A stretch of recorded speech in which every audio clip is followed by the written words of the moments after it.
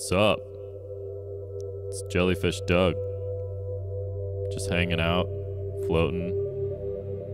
Feel free to float with me if you want. Or don't. It's your bubble, baby. A lot of people ask, "Hey Jellyfish Doug, how do you keep so calm?" Well, it's easy for me. I live on the bottom of the ocean. There's not a lot down here to freak out about. Sure, there's Cameron. Sorry, I should have warned you. He's pretty chill once you get used to him.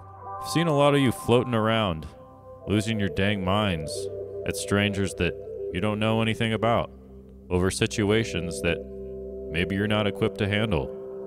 In a way, we're all in the deep sea, and every stranger can feel a little bit like Cameron.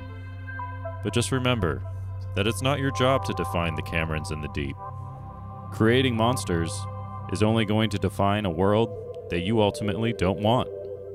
Sure, Cameron might seem scary and creepy to you, but just remember that you might seem scary and creepy to Cameron. And you know you're not. So the best thing you can do is show them who you really are.